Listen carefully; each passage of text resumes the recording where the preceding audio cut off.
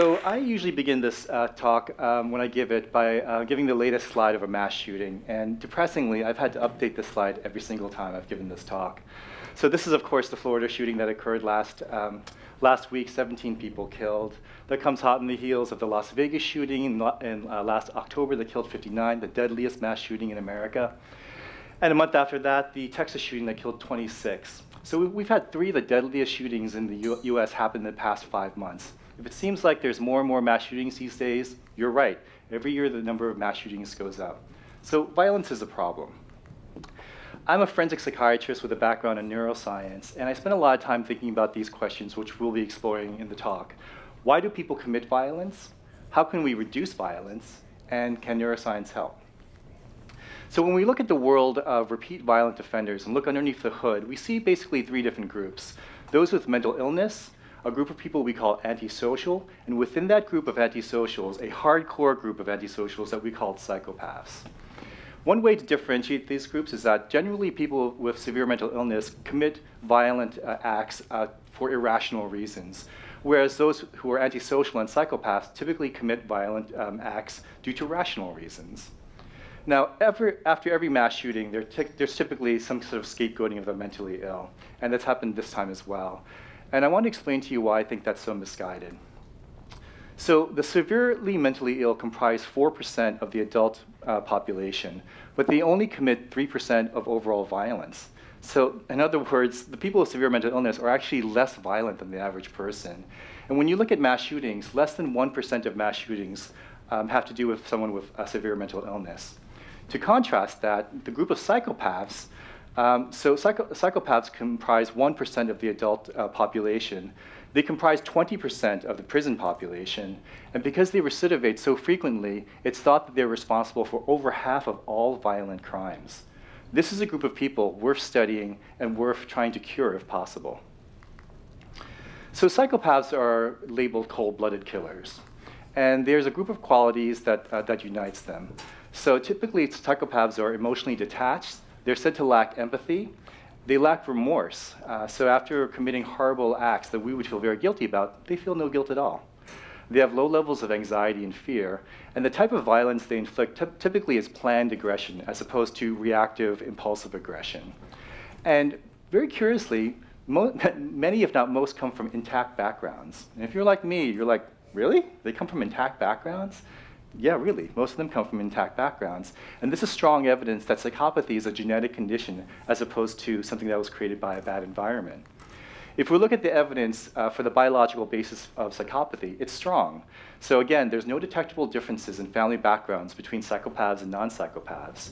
We also know from twin studies that it's strongly heritable. And the traits are apparent from early childhood, and you can also see brain differences from a very early age. All of this adds up to the conclusion that psychopathy is essentially a genetic condition, and the idea is that bad genes lead to brain abnormalities, and those brain abnormalities can help explain deviant behaviors. So psychopaths are said to lack conscience, and actually the study of psychopathy has been a tremendous boon to neuroscience. By studying the brains of psychopaths, neuroscientists have come to a much better idea of what the conscience is, and most remarkably, what parts of the brain are required to have a conscience. So I want to introduce you to a brain area called the ventromedial prefrontal cortex, or the VMPFC, which is a key brain area necessary to have a conscience. So the ventromedial prefrontal cortex sits in between the middle halves of both hemispheres, and it's a key area for emotional intelligence. And it participates in 3 activities that I would argue generates our conscience. The first is it creates emotional memories which form the basis of social inhibitions. The second is it is an essential brain area for imagination, and you need imagination to have empathy.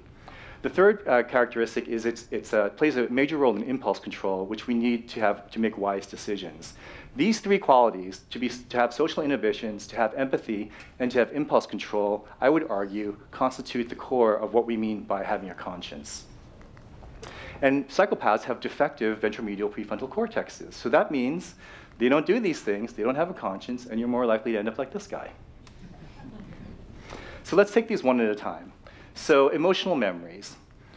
So I have a toddler named Kyle, and anyone who's raised a toddler knows that toddlers can be little savages. They bite, they kick, they scream, and over time we civilize them. How do we civilize them? It's all about negative feedback, right? So every time you did something bad, like hit your brother, your mom said, don't do that. It made you feel kind of bad in your body. This is the part of the brain that stores that emotional linkage so that the next time you contemplate hitting little Billy, it replays that emotion. So you feel bad in your body, and hopefully that guides you away from doing that violent act. And over time, this forms the basis of our social inhibitions against doing violent acts. The next part is the ventromedial prefrontal cortex plays an essential role in what I call the imagination engine, which is essential to have empathy. So what do we mean by empathy? Empathy is the ability to understand and share the feelings of another. It's the foundation for pro-social behavior, and there's an obvious evolutionary benefit. If we act pro-socially, to others, it means we can live in large groups, and those large groups help protect from predators and help us get resources. And the key thing about empathy is that it requires imagination. It requires that you put yourself in the shoes of another person. Now, having an imagination is one of the coolest things your brain pulls off. So when you think about it, you can close your eyes and think back to a really significant day in your life. Maybe it's the day you got married, maybe it's the day you got divorced, maybe it's the day that your firstborn child was born. The thing is, you can close your eyes and replay those events with sounds and visuals and thoughts and feelings. You can literally re-feel the feelings that you had with that event. We can do the same thing with imagining things in the future, with imagining various hypotheticals, asking your boss for a raise. And when you think about asking your boss for a raise, your imagination engine kicks into gear, and you can literally feel your heart starting to pound faster, right? So it's a really cool trick. And the brain accomplishes this with the imagination engine, which is a series of interconnected brain areas that work in concert to create virtual simulations. Simulations, so it can replay past events, it can create future events, it can create hypotheticals. It can also create models of other people, so we can guess what other people are thinking and feeling. Now, the really cool thing is different parts of the imagination engine compute different parts of the simulation. So one important part is the hippocampus, which is an important area for memory. These memories feed the imagination engine with past experiences with which it can create new experiences. The dorsomedial prefrontal cortex is an essential area that helps us figure out what other people might be thinking. So it gives us cognitive understanding. The ventromedial prefrontal cortex helps us imagine what other people might be feeling. Not only do we know what other people might be feeling, this area helps us to feel what they might be feeling. Right? Now, the thing with psychopaths is that their dorsomedial prefrontal cortex is intact, so they can perfectly well imagine what you might be thinking. Right? So that allows them to lie and manipulate really well. But they have defects in the ventromedial prefrontal cortex, so they have trouble feeling what other people are feeling. In other words, they have impaired empathy. And if you have impaired empathy and you can't feel what other people are feeling, essentially other people are objects. And we treat objects really differently than people, right? Throwing out a hard drive, that's no big deal, right? So a famous psychopathy researchers put it this way: psychopaths know the words, but not the music. All right, let's go to the last function that I want to talk about with the ventromedial prefrontal cortex, its role in impulse control. So I'm going to introduce you to two areas of the brain you might have heard of already. One is the amygdala, the other one is the nucleus accumbens. Now, the amygdala is our monster detector. Both of these are ancient parts of the brain that constantly scan the environment for things that help you survive. The amygdala is our monster detector, so it's on the lookout for things that might constitute threats to you. And when it finds something that might be a threat to you, it generates an emotion that makes you want to move away from that object, emotions like fear. Your nucleus accumbens is your donut detector, so it's constantly looking out for things that are pleasurable to you. And when it finds those things, it generates an emotion that makes you want to approach those things, right? Things like attraction or craving. Now, the thing is, we don't always run away from everything that's scary, and we don't run to every donut that we come across. Well, most of us don't, right? Why is that? And the reason why is because the amygdala and the nucleus accumbens are not decision-making areas of the brain. They feed information to other brain areas which do make decisions, brain areas like the ventromedial prefrontal cortex. So the ventromedial prefrontal cortex is like a wise teacher that sits in your brain and receives information from these impulses about the scary monsters and the donuts and says, well, okay, I hear you, amygdala, I hear you, nucleus accumbens, but I'm not so sure we should act on those impulses. It consults other areas of the brain to give it access to past experiences and to reasons. So it's able to compute an integrated decision based on experiences, reasons, and the impulses to make wise decisions. Now, in contrast, so if you look at a psychopathic brain, there are several brain differences. One is their amygdala is less active and smaller, so they truly are less fearful of things in general.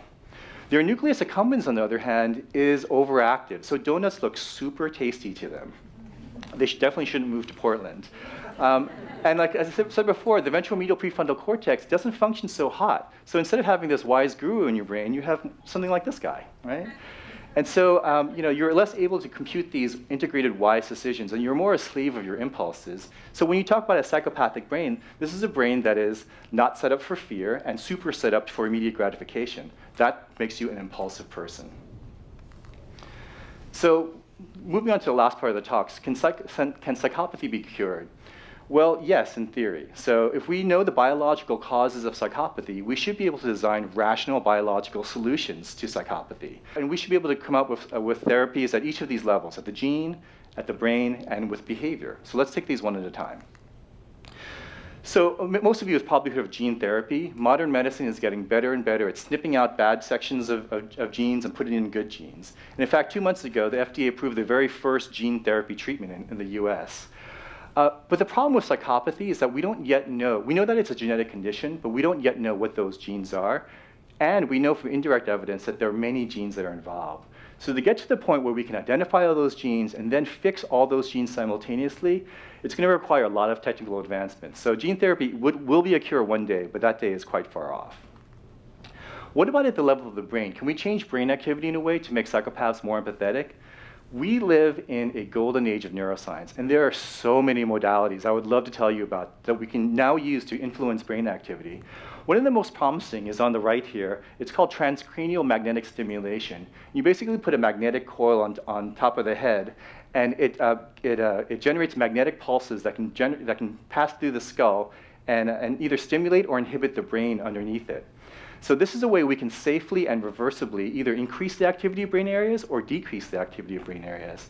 And there have been lots of studies that show that if you do the TMS at just the right spots in the brain, you can actually increase empathy. Now, there are many technical barriers until this technology can be perfected. But really, I think that the main barrier is not technical, but it's a social barrier. So when I look at technologies like implanting electrodes in your brain or pulsing your brain in magnetic waves, I think that's super cool. But many of you might think more like this, like yuck, that's a little creepy. The mind's a sacred space, and we don't like the idea of people messing with our minds, especially if it's against our will, like we would have to do with psychopaths, right? So I think the main barriers here to really fully implementing brain technologies to cure psychopathy are societal barriers. Well, what about behaviors? Can we change psychopathic behaviors? And so there's been lots of studies on empathy training. So I've argued through the genes in the brain that empathy is an inborn ability, but it's also a skill, and skills improve with practice. There are literally dozens of programs that have been validated and shown to increase empathy if you actually apply them. The problem is practice requires motivation, and when you think about it, why would psychopaths want to be more empathetic? From the point of view of a psychopath, we're all suckers waiting to be conned, right? And for a lot of psychopaths, they might think that the lack of empathy is an advantage, right? They're not like encumbered by morality, right? So then the question becomes, how do we create a world where psychopaths make pro-social choices? See, the idea is that biology is not destiny. I've argued that psychopaths are biologically different. They have less empathy, for instance.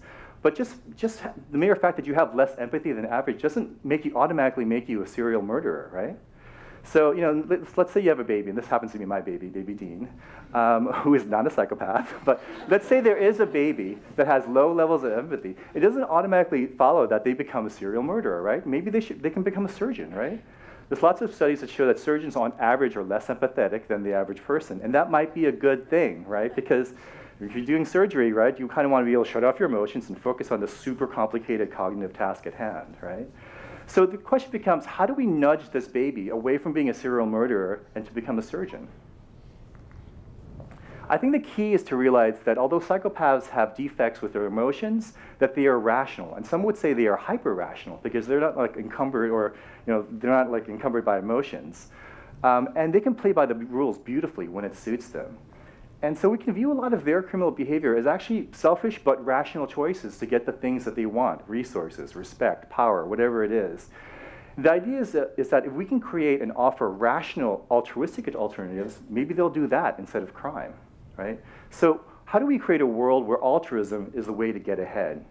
I believe there are 3 conditions we have to meet. Basic needs have to be met, the rules have to be fair, and the culture has to support cooperation. So Abraham Maslow studied what humans need to survive and thrive, and this is the famous pyramid of needs, right? And so the lowest level of needs are physiological needs like food and water. The next level are safety needs. And it's only when those needs are met can you start to think about societal needs, right? So if you live below this line, right, it's sort of like you're living in a war zone where the resources are scarce and it's a zero-sum game. The more you have, the less I have, right? So altruistic and selfish interests do not align in that kind of world. It's only when these basic needs are met that we can have the possibility that selfish and altruistic acts can coincide. But the rules have to be fair, and the culture has to be supportive. So the bottom line is we are all responsible. I've said that psychopaths are the 1% of the population that's responsible for 50% of all violent acts. But ending violence isn't just about fixing psychopaths. We also need to fix the world around them, and this is what our responsibility is. This is what we need to do, everyone in this room needs to do, if we want to reduce violence. We have to make sure that there's universal access to basic needs, things like food, safety, and shelter. It's only after those basic needs are met that there's a potential to think altruistically. Once those needs are met, we still need to work on creating a fair world. Most of you in this room who are not criminals, had lots of opportunities, right? Lots of non-criminal alternatives to get the things that you want, to have a good job and resources and stuff like that. So we need to make sure that those opportunities are available to everyone, so we can give potential psychopaths non-criminal alternatives. We also have to work on creating a kind world. A world where kindness is recognized and rewarded and encouraged. And think about the worst workplace you ever worked at, like some corporate law firm or whatever. Think about the best workplace you ever worked at. Those cultures are super different because they value different things. If we create a world that values kindness, we'll have more kind people in it. So if we do these 3 things, give universal access to basic needs, create a fair world, and create a kind world, we're essentially creating a world where the rational and the selfish choice is the altruistic choice, and we should have more surgeons and fewer murderers. I leave you with the words of the Dalai Lama. My religion is very simple. My religion is kindness. Thank you.